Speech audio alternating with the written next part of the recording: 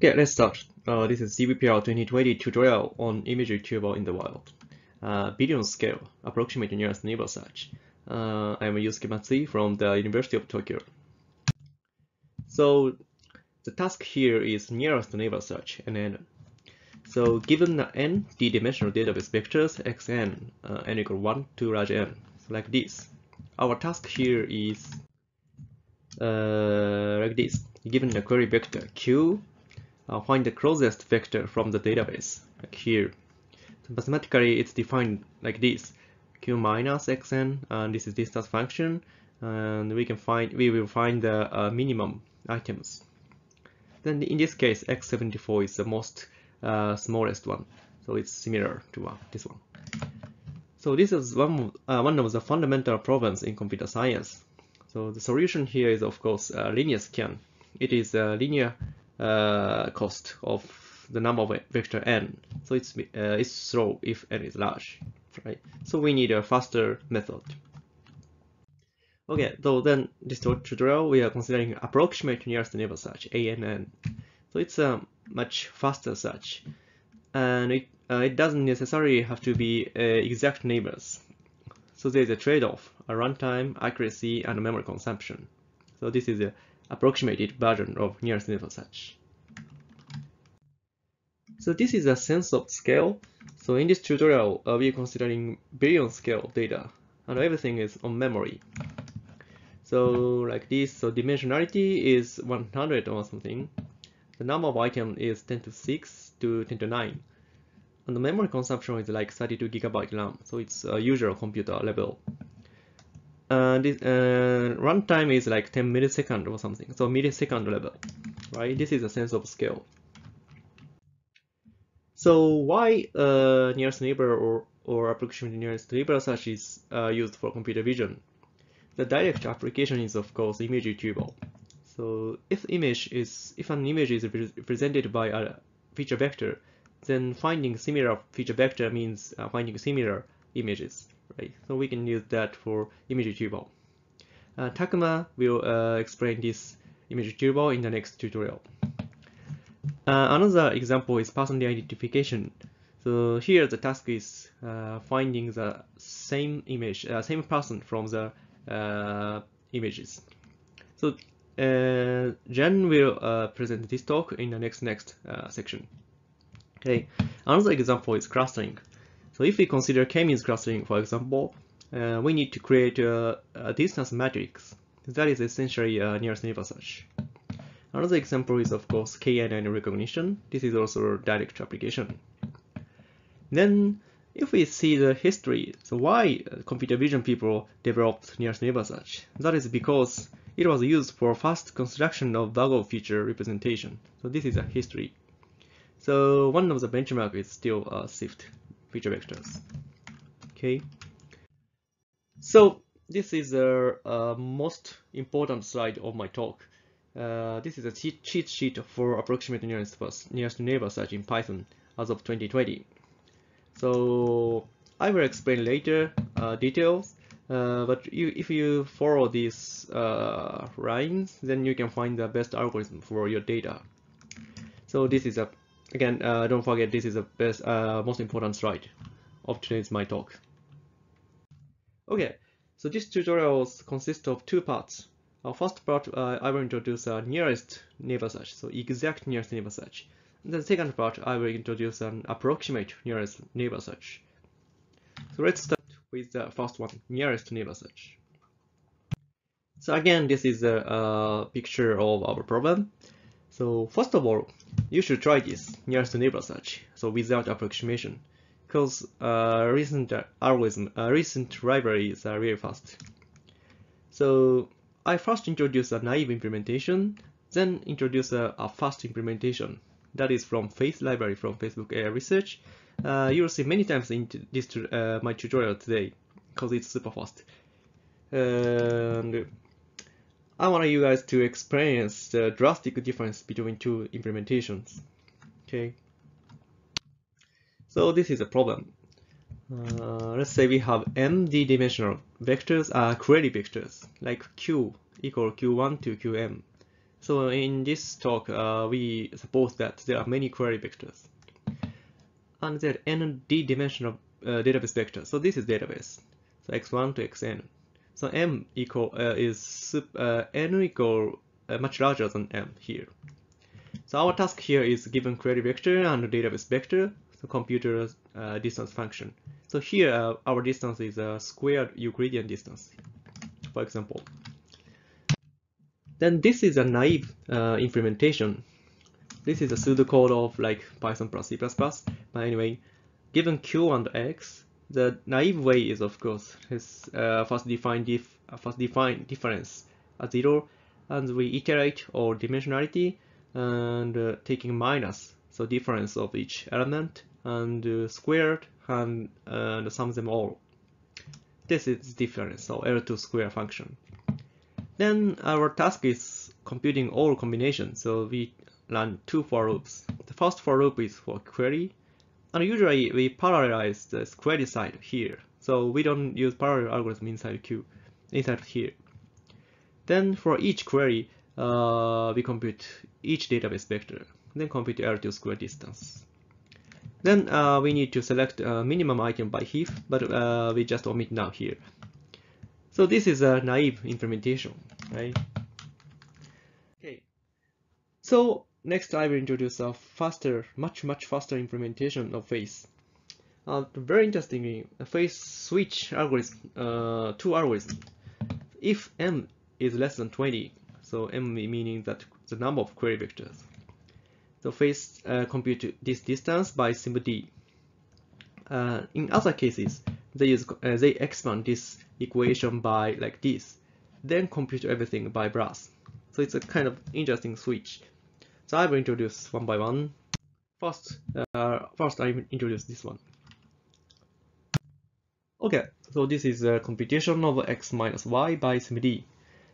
And this is actual code, actual simd code. And this is a reference. So this code is now written like here. Okay. Then this is an example. So let's say x equal 31 dimensional vectors, and y is also 31 dimensional vectors, and each element is float 32 bit. Okay. So how to compute this very quickly? So they use simd. Simd is like a special register to compute everything at once. So in this case, they prepare 256-bit SIMD register, MX and MY. So by using these register, we can process 8 floats at once. So in this case, they first read first 8 element of X to MX and the first 8 element of Y to MY. Then taking minus at once. So this operation is just one operation. Then they are taking a multiplication. So this means they compute a difference, right? Then stack that. Then let's iterate that. So next here, the next 8 elements are read here and read here. Then the same manner, they compute difference.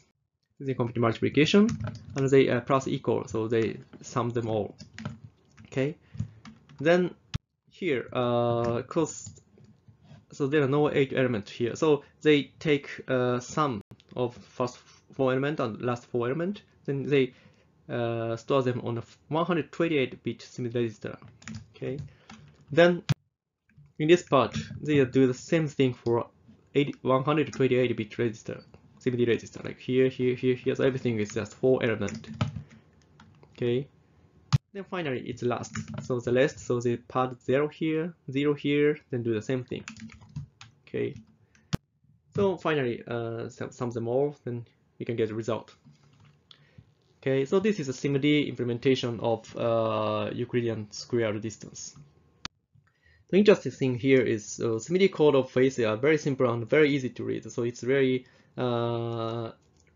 nice to study.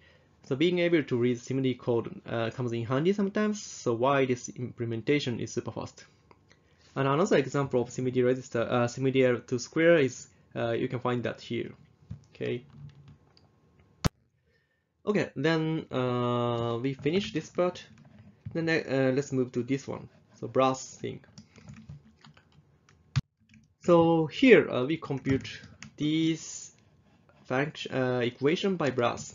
So we first stack m d-dimensional query vectors into a d times m matrix. Here, Q, big Q. And in the same manner, we stack database vectors like X, right? So we first compute a table like Q norms equal norms Q. This norms function is also similarly accelerated to functions, and this is like this. For each query vectors, they compute the norm, Euclidean norm, and the same here.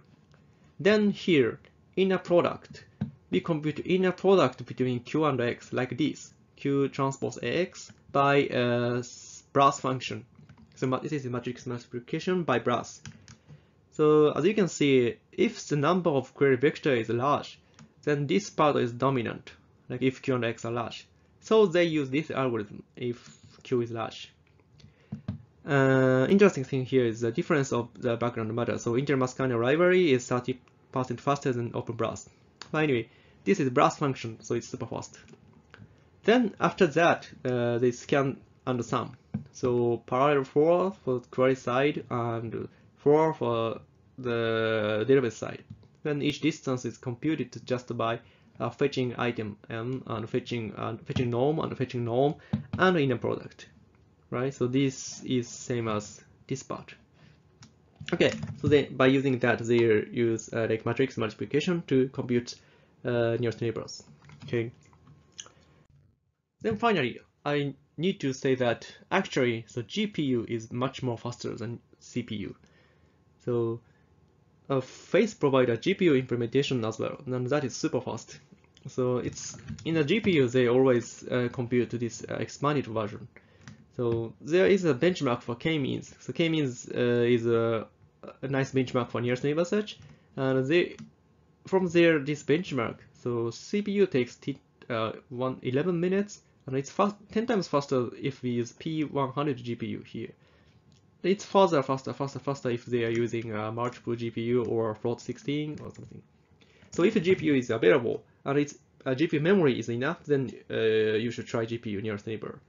And please be careful that the behavior is a little bit different. Okay. So this is reference. Okay, though the first part, nearest neighbor search, is finished. Then let's move to the approximate nearest neighbor search. Okay, so this is a summary of approximate nearest neighbor search. I summarize the nearest neighbor search algorithm into 3. So first, these two are million scale data. So meaning that the number of database items is million level, 10 to 6. And this one is 10 to 9, so it's billion level. And for million level, I'm considering this one is the methods which use raw data, original data. So that accuracy is good, but of course memory consumption is not good because they need to store original data. And this right side one is a compression method. So the original data are compressed in some short code. So the accuracy is not good, but memory it's very memory efficient. So this is two methods. Then for billion scale method, the only way we can do is using inverted index plus data compression. So first we divide the space into some small regions, and for each region, so items inside this region is stored as a posting list, like here, with the data compression scheme. So this is the only way we can do. Okay, I will introduce one by one. So first, I will introduce locality sensitive hashing. Locality sensitive hashing is maybe one of the most famous and well-known method for approximate nearest neighbor search. So it's a set of hash functions plus hash tables. So they map similar items to the same symbol with a high probability. So in a recording phase, if we like to record X13, for example, then we put this into a hash functions, then get a symbol. So this is a hash table with entry is this one. So we use this symbol as an entry and put ID here, 13 here inside this. In the same manner, we compute another hash functions and take symbol and add ID here. So we repeat this type of operations, then all IDs are inserted to these hash functions, hash tables. And in the search phase, given the query vector Q, again we compute a hash function here. This is a symbol. Then we can see these associated items here. So they are the potential candidate for final result. So we take these. And in the same manner, we can compute hash table like this. So they collected this. So then we compare Q with these items by the equivalent distance. So this is post-processing. This is LSH. So what kind of hash function do we use? There are many methods, but generally speaking, it's a random projection. Okay. Then the good thing of locality sensitive hashing is that it's math friendly. So because everything is random process, so we can use mathematics to analyze their algorithm, and it's popular in the theory areas. But the disadvantage is that it requires a large memory cost, and we need several tables to boost the accuracy, and we need to store the original data on memory. And usually data-dependent methods such as product quantization are better for real-world data. So in recent computer vision papers, LSH has been treated as a classic method. However, in fact, so if consider a next candidate, we can do that in practical memory consumption. So this green one is I explained first things, but we can consider actually next candidate, next similar symbol. Then we can use this as a candidate as well. So this idea is used to create a Falcon library. Falcon is maybe one of the most famous LSH-based library. You can install that by just pip. The good thing is it's faster for data addition compared to other method, because we need to compute the hash function, just hash functions. And so it's maybe useful for on-the-fly addition. And parameter, the bad thing is parameter configuration is not intuitive. Okay. This is a reference. Okay, so I talked about LSH here. So next I will talk about the tree space partitioning method. Okay, so the most important, most famous method is basically maybe FLAN, fast library flag projection nearest neighbor search. It's this library automatically selects algorithm from a randomized KD tree or k-mean tree like this. So these tree-based methods are basically KD tree type of thing. So recursively divide the space into some small space, then run search. So this library is good in terms of code. So it's a good code. So it's implemented in OpenCV or PCL, like famous libraries, and very popular like 10 years ago. The disadvantage is again, so it takes a large memory consumption because the original data need to be stored, and it seems it's not actively maintained now. And another tree-based method is annoy. It's like 2-min tree plus multiple trees plus a shared priority queue. So in a recording phase, they select 2 points randomly, then divide a space, and repeat this step, and repeat this step. So we can create like tree type of things. In the search phase, given this query vector, we just see this cell, then compute the distance, compute the distance. So because this is like tree, so we can traverse this tree by log times comparison. Okay, so it's fast. So it's basically a KD tree type of method. And one feature is that if we need more data point, we can use a priority queue. So that's the same as KD tree. And another feature is if we'd like to boost the accuracy, then we can use a multiple tree with a shared priority queue. So we can prepare several trees and run search. Then we can merge these results like this. So this region is better than this each region. Okay. So this is annoy. You can install that by just pip. And this is the code. It was developed at Spotify. Now it seems it's very well maintained and stable. and its interface is simple, well, with only a few parameters. So, because it's very easy to use, so it's recently it is used for baseline of million scale data. An interesting thing is they support a memory map, so it can be accessed from similar processes. And limitation is again it requires a large memory consumption, and runtime itself is not so much faster than next method I will introduce. Okay. Okay, then tree-based method is finished. So again, we next move to the final method for raw data method. It's a graph traversal based method. Okay, so it's very popular in recent years. That is graph traversal method. Because around 2017, it turned out that the graph traversal based method works pretty well for million scale real world data. So the pioneer is a navigable small world graph NSW and its hierarchical version, hierarchical NSW, HNSW. So this is so super important, so please remember this one if you don't know. And there are many implementations. Okay, so I will explain this algorithm. So how to record data? So because this is a graph-based method, we need to create a graph. Please consider each node is a database graph, a database vector. So this blue one is, for example, x13. Let's say this is a graph of x1 to x90. So I will explain how to add a new vector here.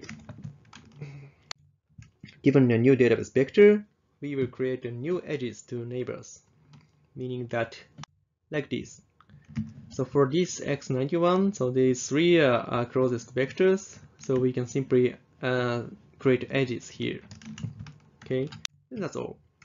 So we can repeat this type of process, then create a graph. So interesting thing is array links can be long, because in an array phase, so there are not so much vectors, so some vectors are far away from some vectors, but still we need to make a link. So such links can be quite long. And such long links encourage a large hop, making the fast convergence for such. So it's kind of interesting part. Okay, so the search phase. How to search?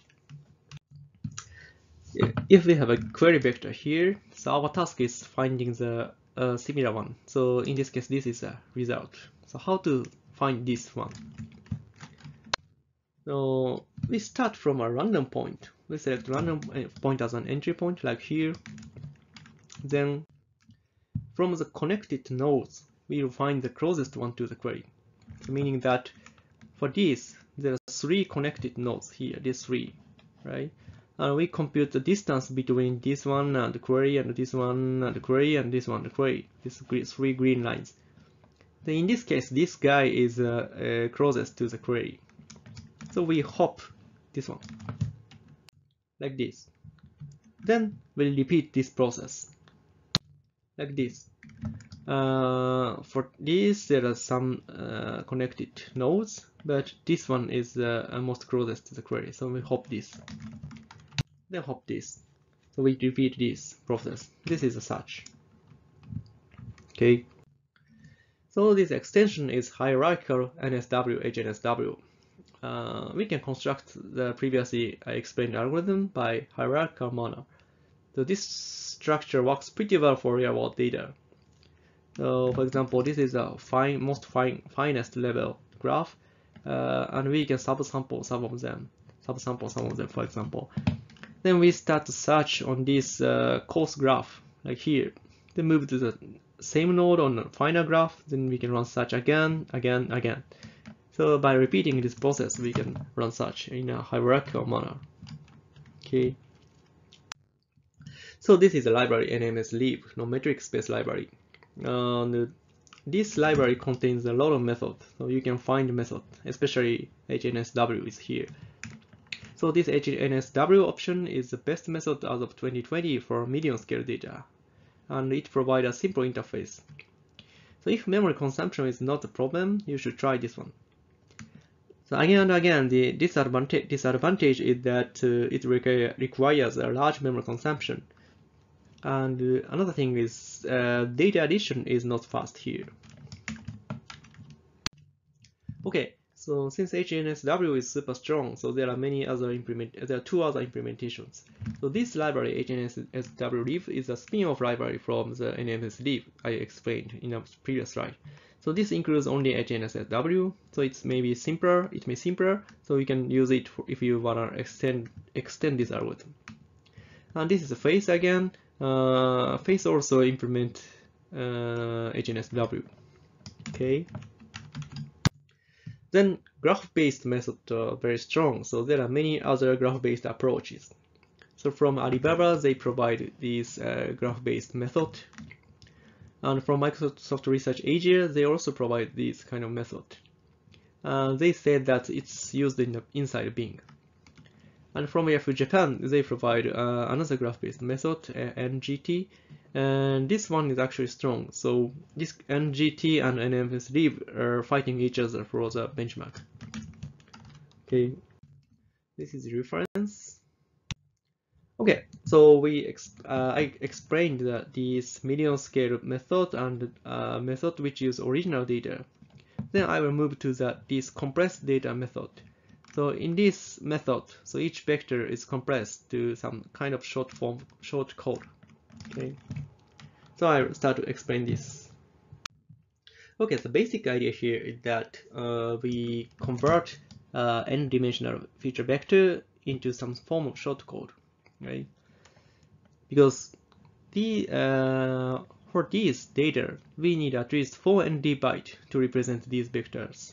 Because if each element is 32-bit float, then that means 4 bytes. So 4 ND is must require, of course.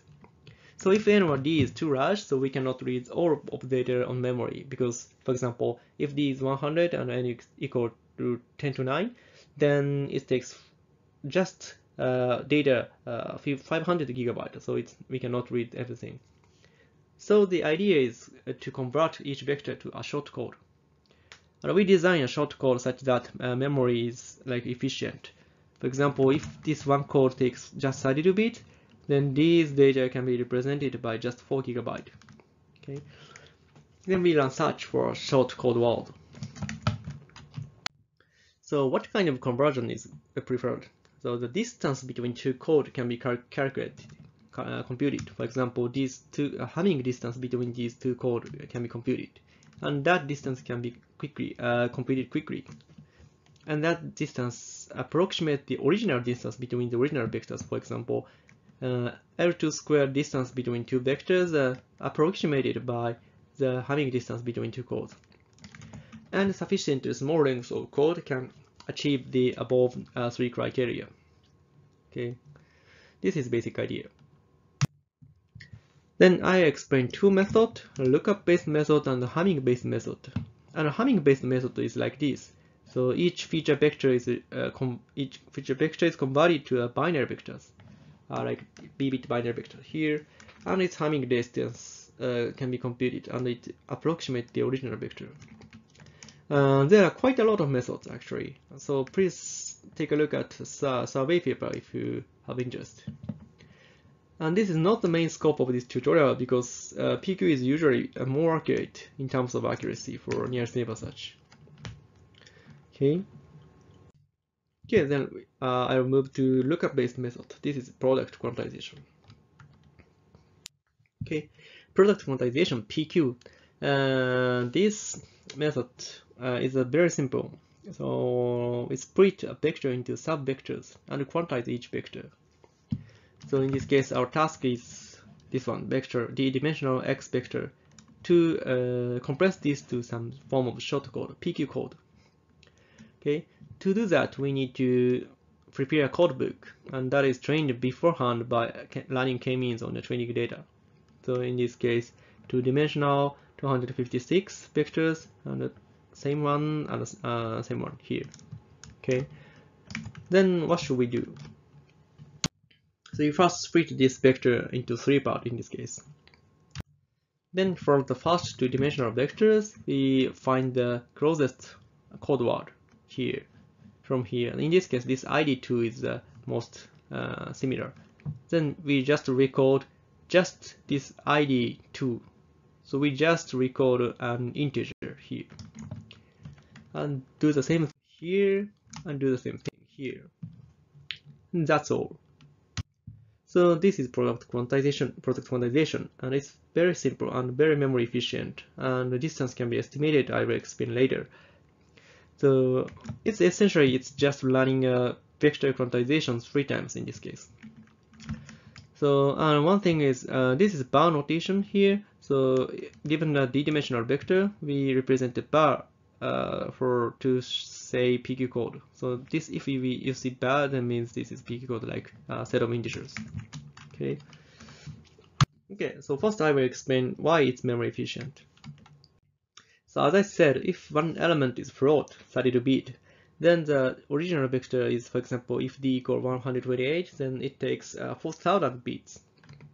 On the other hand, the PQ code, so usually this ID is designed like small integer. So we need just one unsigned char 8-bit to represent the data. So if m equals 8, this is a typical situation, then it takes 64-bit. So the whole data is 64 times memory efficient. Okay, so this is memory efficient. And the distance estimations, we can estimate distance we can estimate the distance. It's a kind of interesting property. So this is query vector, for example, and they are database vectors. So our task is find the similar vectors from database vectors, right? So first we apply product quantization for the database. Then we can get this PQ code. So again, each PQ code is just a set of integers, small integers. So it is not obvious how to compute the distance between Q and each PQ code, because this is just an integer, so we cannot compute the distance.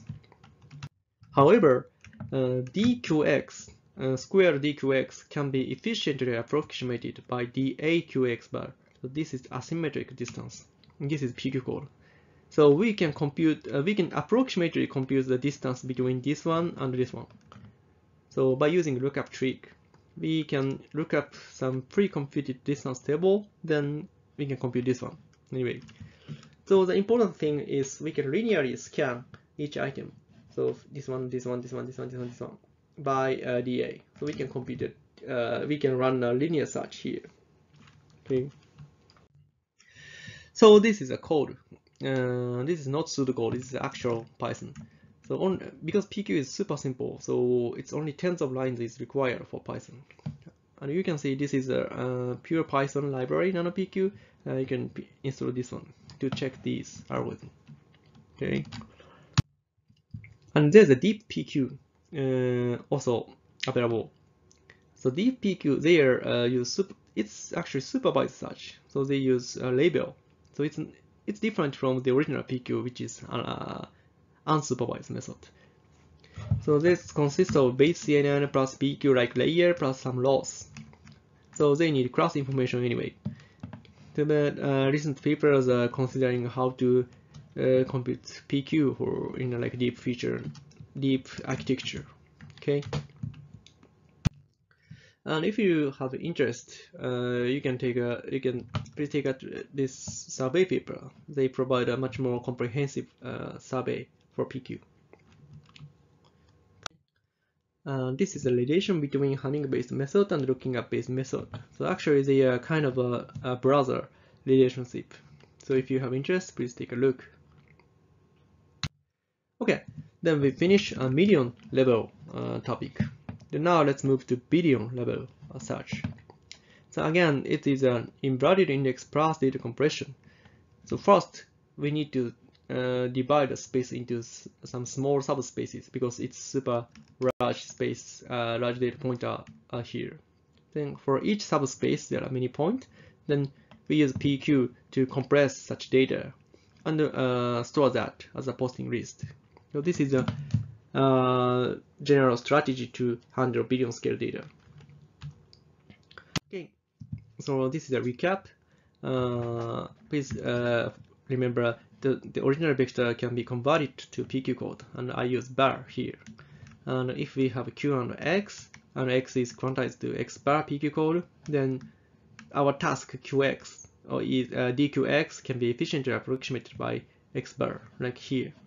So the distance between original vectors can be approximated by PQ code and query. Okay, so that's please remember this one. Okay, then let's introduce a billion scale search. So inverted index plus PQ. So first we need to prepare a cost quantizer like this. So this splits a space into k subspaces, and this C is a centroid, and they are created by running k-means on the training data. So it's a k-means, and these are center vectors. Okay.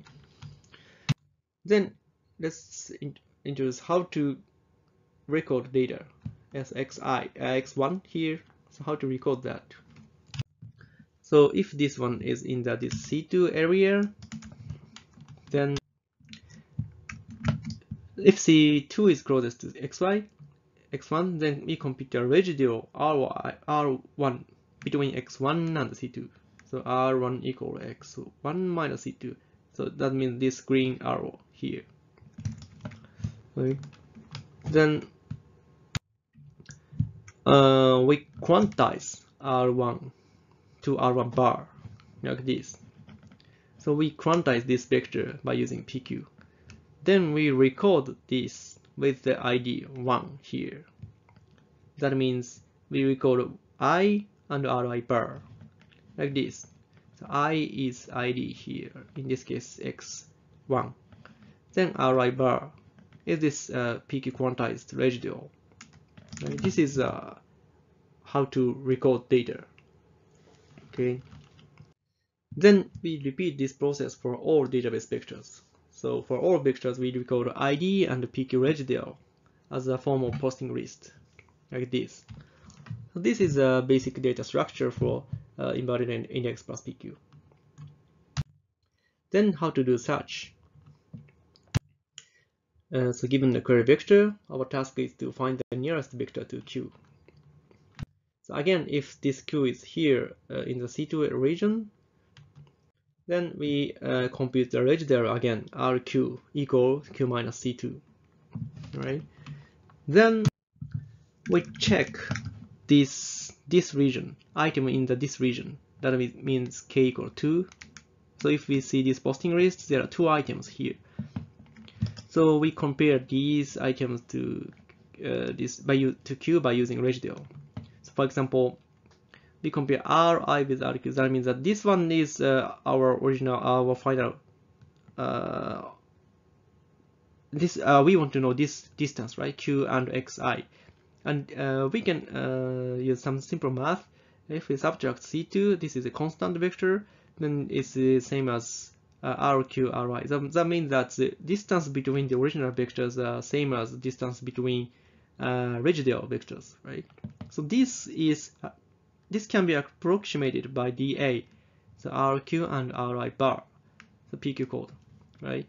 So here PQ code and query residual. So we can find compare these two vectors. So by scanning these, then we can get we can find the smallest one. And there are many strategies here, but anyway, this is a way to find run the search. Okay, so finally I will introduce our face. This is the strongest library maybe in the approximate nearest terminal search. It's created from the original authors of the PQ and a GPU expert at Facebook AI Research. So there are 2 versions, or CPU versions, that all PQ-based methods are implemented, and GPU version that some PQ-based methods are implemented. And the bonus here is nearest neighbor search is also implemented, and it's quite fast, as I explained earlier. And k-means is also implemented. That's super fast. So in terms of programming, what I explained previously here is written here. So we first define cost quantizer here, but this is actually exactly the same as simple linear scan. We can create simple linear scan in expert L2 and set as quantizer. Then we construct the whole inverted file, so inverted data structure with PQ, And then here we put this quantizer as an input. So here select a cost quantizer. Then some parameters are here. Okay, then this is a thing. Then we can train and record data and search parameters and such. Right? It's a kind of very intuitive from this figure. Okay. Okay, finally, I will introduce the state-of-the-art fastest method for billion scale data. The point here is this part, space partitioning, is actually this part itself is nearest neighbor search, right? So we can use the fastest nearest neighbor search method here. That means this graph traversal method. So we use these for this space partitioning. Okay. So this is the thing. So this part is replaced by a graph-based method, HNSW. So each blue dot is a centroid, right? So if we write code, like here, so now quantizer is not nearest neighbor search, it's a HNSW, so it's index HNSW flat, right? Then we use these for cost quantizer here. So it's very easy. We can easily switch a cost quantizer from linear scan to HNSW. And this is the best approach for billion scale data right now. And this structure is a backbone of a recent state-of-the-art method like these two. Okay. So the advantage of Face is that it's from the original source of PQ, so it's extremely efficient in terms of both theory and implementation. And there, it's used in a real-world product like Mercari. And for billion scale data, Face is the best option, I think. Now, especially large batch search is fast, meaning that the number of query is large. Disadvantage is that the documentation is not enough actually, especially Python binding. And since there are a lot of methods, it's hard for a novice user to select the best algorithm. And currently, Anaconda is required, so PIP is not officially supported. Okay. This is a reference.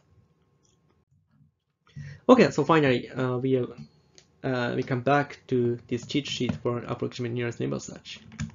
So we start from here.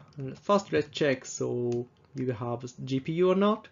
If you have GPU, so please try a Face GPU linear scan. Then if your GPU memory is not enough, then you can try an approximated version of IBFPQ, so GPU IBFPQ. And if it's still out of memory or its accuracy is not enough, then going back to CPU, then try CPU linear scan. And if you think it's slow, then please try HNSW by either NMSlib or Face implementation. And if you like, you can switch these arrows. Then if this is still slow or it's out of memory, then you can try this CPU and HNSW plus IBFPQ. Then if still it's not enough, then you can change parameters like here. Okay. So, and one thing is that, so in this talk, so we assume that D is like 100. So if D is much larger, then please run PCA. Okay, so this is a cheat sheet. Okay, finally, I will show some random topics about nearest neighbor search. The first one is benchmark. So there is an AN and benchmarks. It's this repository. It's super popular. It's provide a comprehensive and thorough benchmark for Bear's library, and it's Docker-based isolation, so it's super. It's really extensive. And its top right is better, so meaning that the method is here is better. And currently, NMSlib and NGT are competing each other for the first place. They are fighting. So this is really include a lot of methods, so you can try this. And this is another benchmark. It's much more lightweight and easy to use. So it's just running some Python lines, then you can render this kind of image. And the interesting thing here is this library implemented multi-run. So multi-run meaning that so running all algorithms on all dataset at once by using this Hydra library.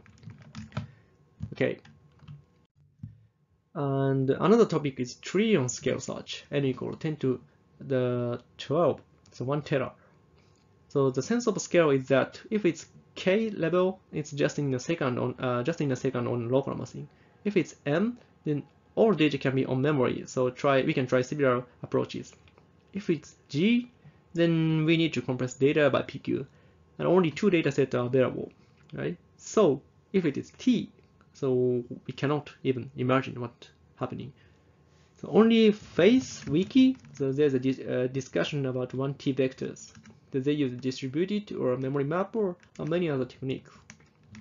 An interesting thing here is this is a figure from this wiki, and they are discussing with a sparse matrix of 15 extra element. So it's super huge.